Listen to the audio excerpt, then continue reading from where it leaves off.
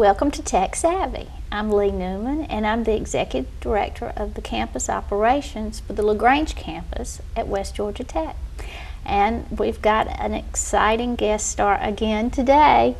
Our guest star today is with the cosmetology department, and she's new at her position as an instructor, but she's got lots and lots of experience, and we're going to talk about what we got planned in our program and what the students learn and all kinds of exciting things. So Trelissa Turner, thank you so much for joining me today. Thank you for inviting me. This is a good opportunity for you to promote your program on Tech Savvy, because our viewers are interested in what we're doing out at West Georgia Tech.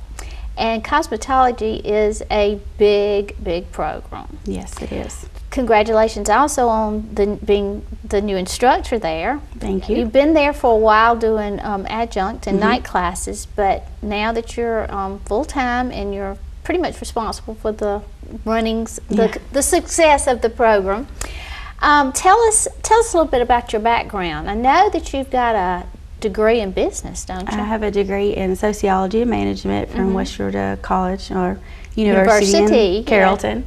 I've got my cosmetology education in Carrollton, and I've been licensed cosmetologist for 21 years. I've been at this campus teaching for right at 4. I taught at a high school cosmetology program for 4 years a while back. So this was not my first experience at education, but it's definitely a little different from what I had before.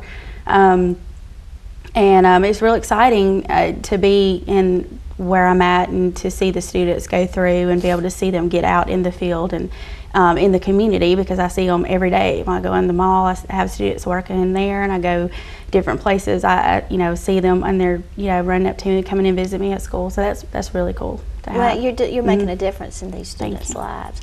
I think one of the good things, one of your characteristics that I'm impressed with the most is your professionalism.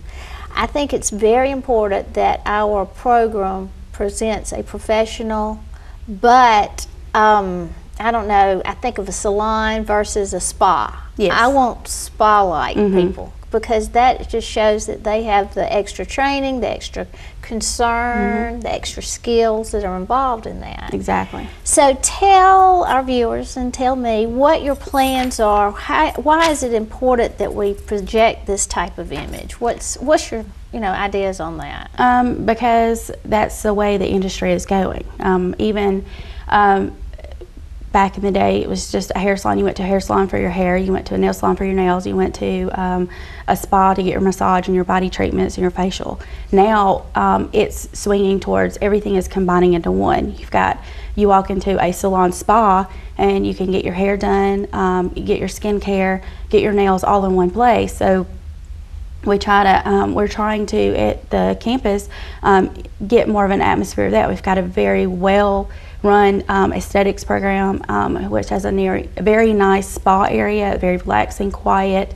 And then we've got our cosmetology area, which we offer the nails. We offer some skincare on a basic level, but aesthetics goes more deeper into that. So we're trying to get the students aware that, when you're finished with aesthetics or finished with cosmetology, you can bounce back between the two, and you're fully covered in the field, and you can go out and you're much more out to get a job, and you can spread your skills across the entire place. I mean, I've got students now that work in places, they do manicures certain days of the week, they do hair certain days of the week, and they do facials. I mean, so they're multi-talented, and so that makes their attractiveness to employers a lot better, Because and their they're chances more valuable too. exactly. Yeah.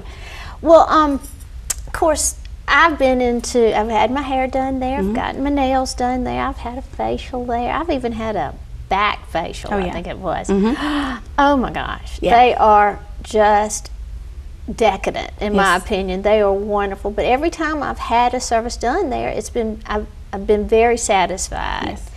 If a student was working on me and cutting my hair or coloring my hair, I had someone watching. There's always going to be somebody directly supervising. Oh yes, all of our services are performed by students, but with close instructor supervision. I mean, we're not going to leave and let them just haphazardly go at it. And when we get to the point of the students touching a client, they're at the point that we feel that we're confident in their skills. But you're always learning in this industry, whether it's hair or skin. There's always something new. The client's going to present something new, not necessarily with the product or the technique, but there's always going to be something that you maybe not have seen before. So we want to be there so when that pops up that we have the answers for their questions. Right, right. So how do you make sure you're on the cutting edge of what the different, education. We cannot ever in this industry stop learning because there's always something new around the corner. Myself, I try to go to try to catch as many hair shows as I can possibly get. There at a hair show, you're going to get anywhere from, if you can go to a show after or a class after class after class, you could go to 20 classes in a weekend over totally different topics, totally different products. And then we have vendors that I've got already set up with some of my vendors. They're bringing in outside education for my students, whether it be on tools, products, opportunities in the area. I've got someone coming in this coming Monday from a local company that looking to hire students out of the cosmetology program.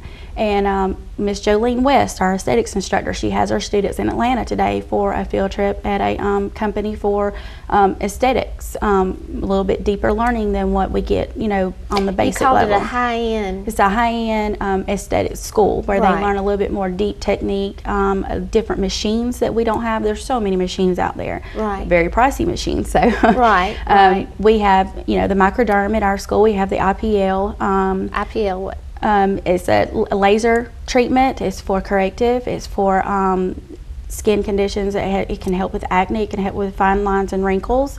And it has to be, done in a controlled environment because it is a laser.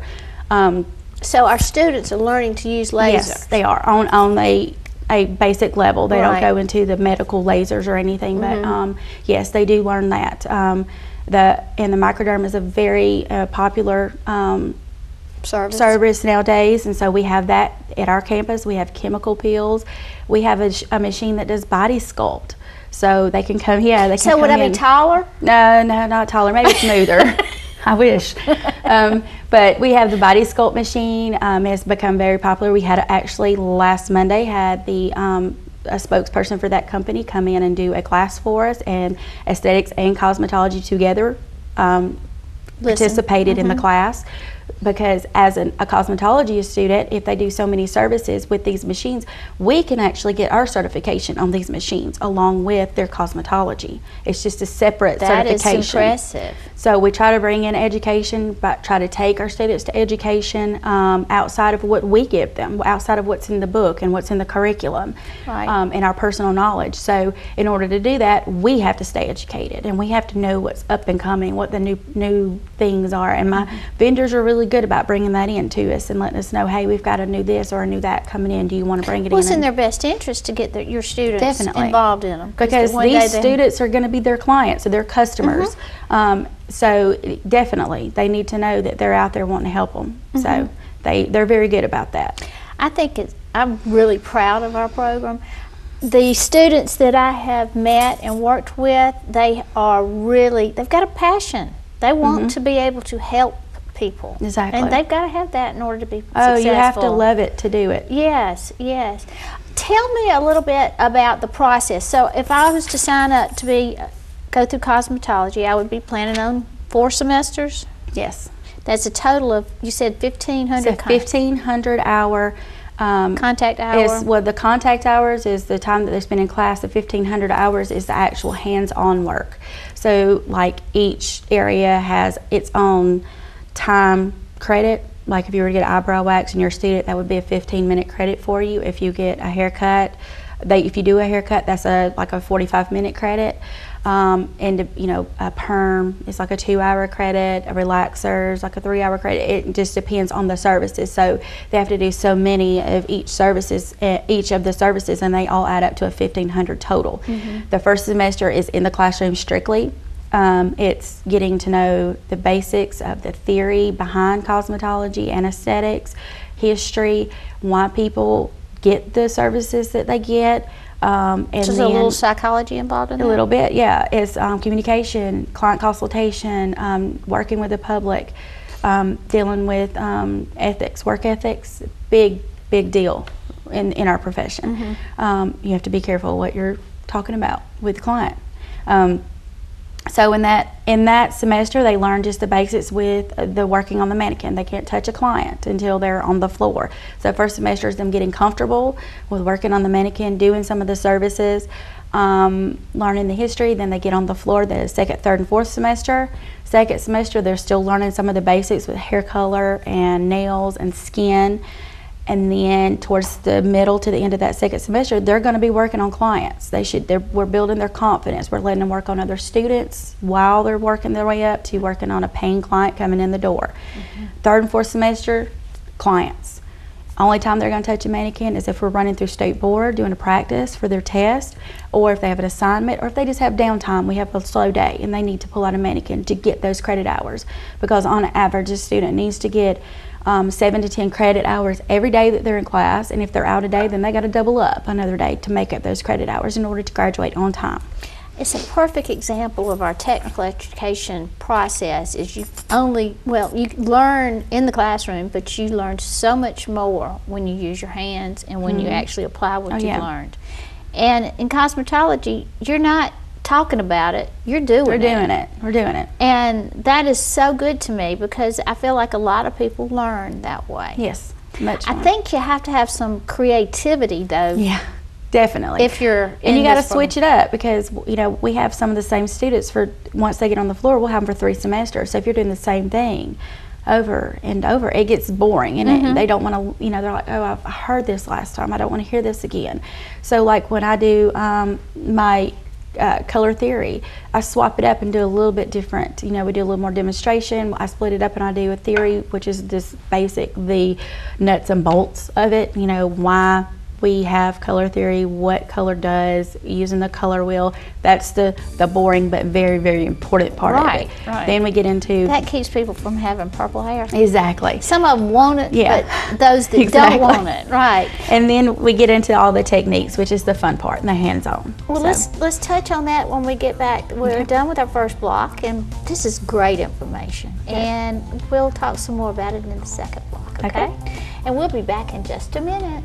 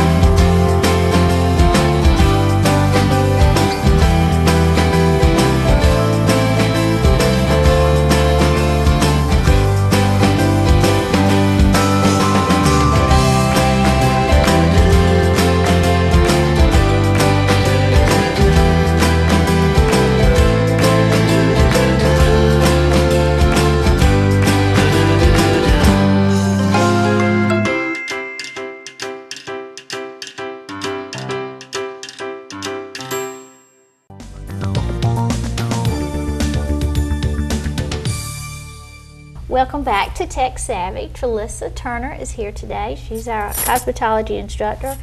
And I'm getting a really good in-depth idea about what actually goes on in our cosmetology program. And for those that might be interested in going into cosmetology, this is a good opportunity to see and try to picture yourself in this type training.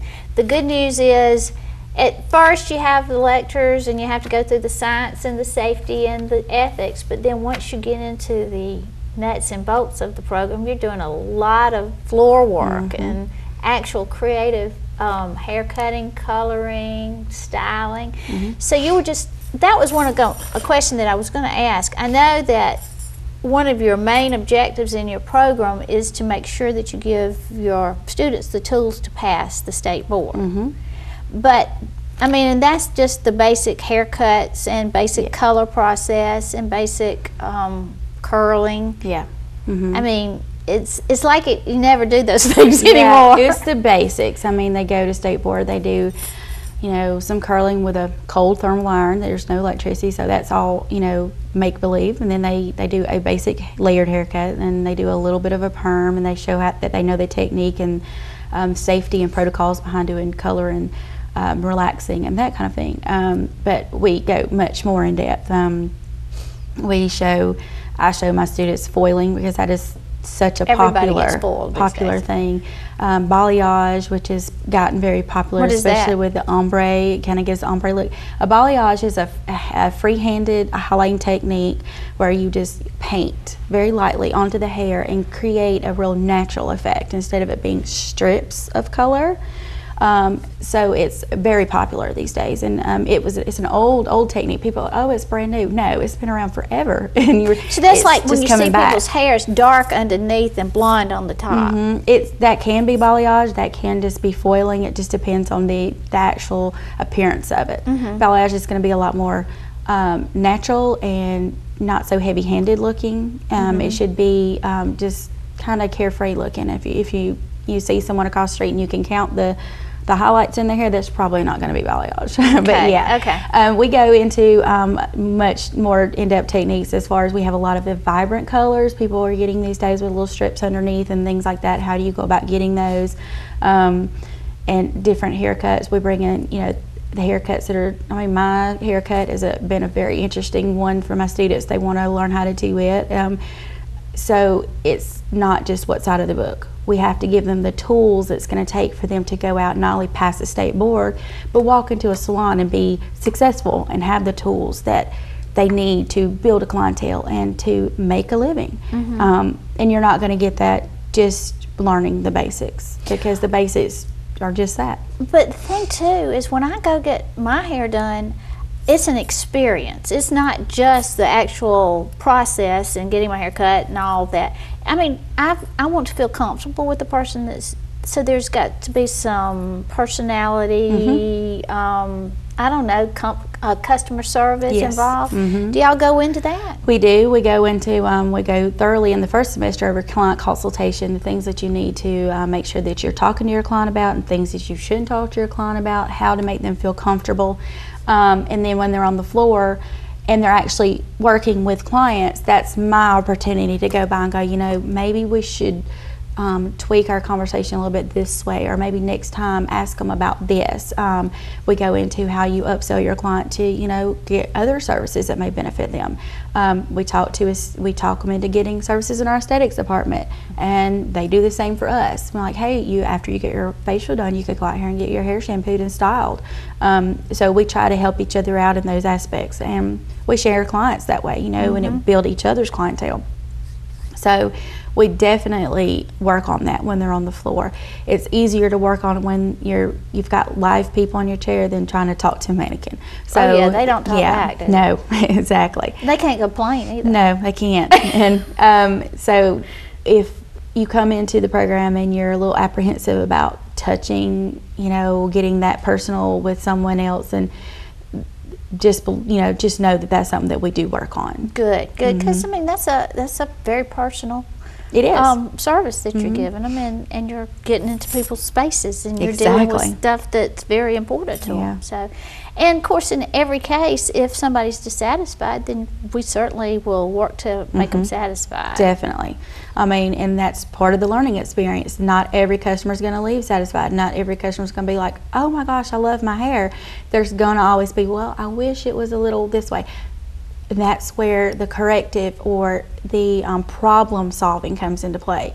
When someone comes in with an issue that we need to fix or we need to change, I'm like, this is what we need to look at. This is the problem we have. This is where we want to go. What is the route to get there? And there's always different ways. There's 3 or 4 ways to get from one problem A to solution B. Yeah. So that's a big part of what I try to teach them, because having went through cosmetology school and gotten out into the real world, I know. I mean, first day on the job, you may have an issue that, oh my goodness, my teacher didn't tell me how to deal with this. So I try to hit all those issues. Giving them the way to solve any problem that comes up, or most problems, then that gives them an opportunity to say, okay, let's go through this process. Exactly. You want it lighter, but you said you want it darker, but it doesn't matter now, you want it lighter, so we'll make sure we do that. Yeah, and communication, that's one thing I stress. I'm like, if someone comes in and they go, I want hair color this way, visual aids, that's your best friend. Pictures, hair swatches, magazines, and if someone is definitely wanting to make a big change, bring me pictures. That is the best way, because your idea of one thing is probably not going to be the next person's idea. The deal when somebody comes in, I want my hair to look just like Jennifer Aniston. Yeah, yeah. Honey, you got to let it grow out for about 6 years. And exactly. She has a lot more hair or whatever. So. And taking an effective, the same hairstyle on one person is not going to look the same on another person. So we go over that with explain to the students and how they would communicate that to the clients too. So there's so much more than cutting hair. Oh yeah, involved. It is. One thing that I think I love to tell people about is the services that we offer, because we do like to have clients come in. Oh yes. And we recommend them to come in and tell us about some of the services that are available for walk-ins or appointments. We have pretty much every service that's available at any salon that you walk in, whether it be hair or skin. We take walk-ins for the most part on everything. We do have a cutoff on chemicals, because the students have to get out of the class by a certain time, and then we have a night program that starts, so we can't just be taking up their space. And chemicals would be like color, perms. Yeah, it would be like your color, your perms, your relaxers. Those would be the chemicals that we would have cutoff times for. And we, it's better to have an appointment, because you know how your day is going to fold out. Because if the students come in and they don't have anything on the appointment book, and we keep an appointment book just like a hair salon does, right? Then they're going to start on another, project or another service or a student or something else. So it's nice to have appointments, but they are not absolutely necessary. Right. So we do everything from coloring, cutting, foiling. We have color remover. We do color remover for color correction. We do straighteners. We have nails, manicures, pedicures. We have nice. Do you have the gel nails? We have gel shellac, the gel polish. Yes, not the gel acrylic tips, but we do have the polish that's so popular nowadays. It lasts for the 2 weeks, and that's great. Yeah, it is very, very popular actually. We have a spa chair for pedicures, which is very popular. And then in our aesthetics program, you have everything from a 30-minute basic facial. You can spend all day there. You can go from service to service to service. Wonderful. Yeah. So and it's great, because those students have to have, I think their hours are 1,250, and so they're just right behind us in the hours. So they've got to keep working, and it's hard. You can't do a lot of their services on mannequins. I mean, you have to do your back treatments and your mannequins chemicals. Don't have wrinkles like me. So they really need the live clients. My students really need the live clients. So our prices are very, very economical. Very friendly to the public. You can take half of what you pay at the salon and half that again, and that's probably what you're going to be paying. Right. I mean, literally. And it's basically to cover the cost of the supplies. And that's all it is. And we use professional products. We use Redken, Pravana, Design Essentials. We sell all of our products that we use. Right. The shampoo, conditioner, styling aids. Aesthetics uses professional skincare line, Rhonda Allison. That's what they use as their services, and we have it in retail for people to take home and continue their beauty regimen. Excellent. So that they keep on track. And they'll set you up with, if we're going to do these type of services, we need to do them in this order, this many, and this often. And the same thing with, when you're getting your hair done, the student should tell you, okay, well, usually you'll need to come back and retouch for, this time to this time for color, whether it's for relaxer or highlights or whatever it is. We have a process. Yeah, we have a lot of weekly, regular clients that come in, and we have a lot of repeat, color, repeat perm, relaxers. That gray keeps growing back. Yeah, it does. Amazing. I hate it.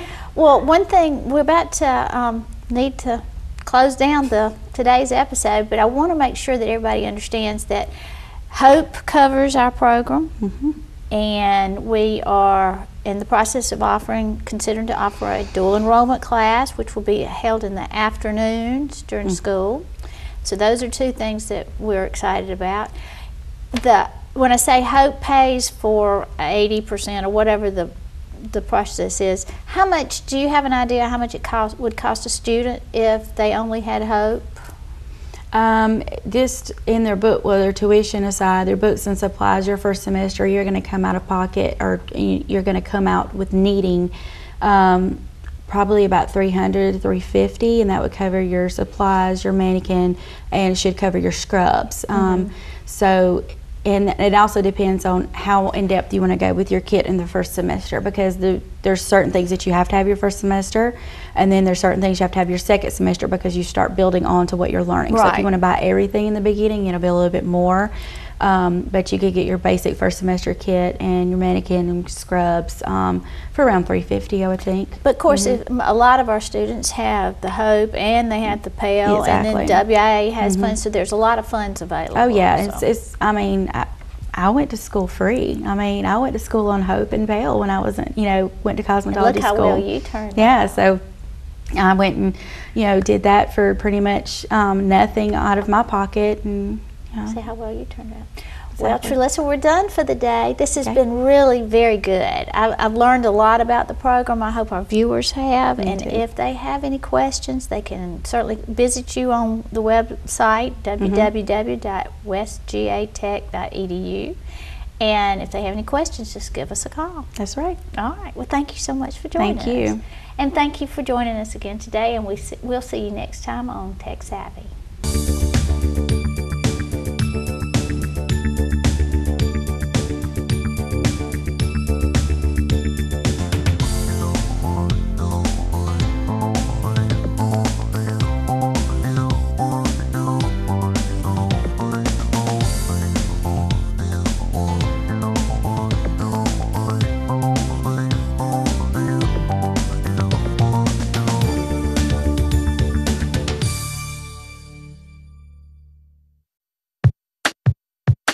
Congratulations, you're in college. It's a great feeling to be on your way to your new career. But guess what? Getting into college is the easy part. You have to finish college to get the degree. Did you know that fewer than 1 in 10 students will finish their associate's degree in 2 years? Some students take up to 8 years to finish a degree, and many don't finish at all. When you go fast to the finish, you can complete your degree quickly, saving you time and money. Time is the enemy when you're in school. The longer you stay in school, the more likely that life will get in the way. And that could cause you to slow down or leave school early. Getting your college degree is the goal. The faster you complete your courses, the faster you can get that degree and move on to your career. Go fast to the finish and complete your degree on time. Meet with your advisor to map out your plan to finish on time. Know which classes to take. Take a full course load if possible. And if you knock out your core classes early, your odds of graduating will go up big time. Your college has many options to help you get there faster. Don't get left behind. Meet with your advisor. Learn your graduation requirements. Schedule your core classes first. Take a full course load and take advantage of all the course options. By 2020, 66% of U.S. jobs will require a career certificate or college degree. Go fast to the finish and complete your degree on time. This message is brought to you by the Technical College System of Georgia.